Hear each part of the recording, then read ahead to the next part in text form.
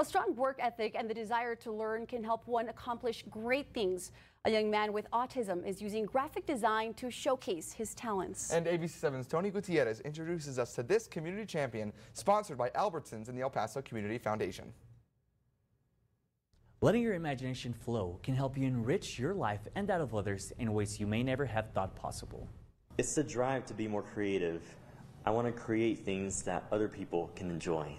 James Melser, a young man with autism, has demonstrated that creativity knows no boundaries. They sent me his resume, and he had everything that I needed for the job. Smelser attributes part of his success at Big Frog to the education he's received. That's something that I've gotten used to because I studied animation for 3 years at Mexico State University. So I'm very familiar with the whole production pipeline and how to keep up with deadlines. Working at Big Frog was something that allowed James to grow and develop as a professional while being a student. It was a calm, safe environment, and through all the orders we got, you get to know a little bit about your customers through their designs.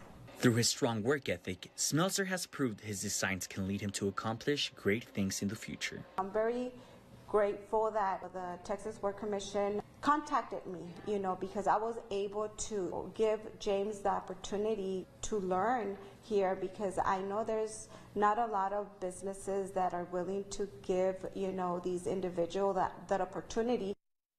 Rodriguez also says James' kindness, big heart, and determination to learn are something that can inspire others to accomplish great things. Tony Gutierrez, ABC7.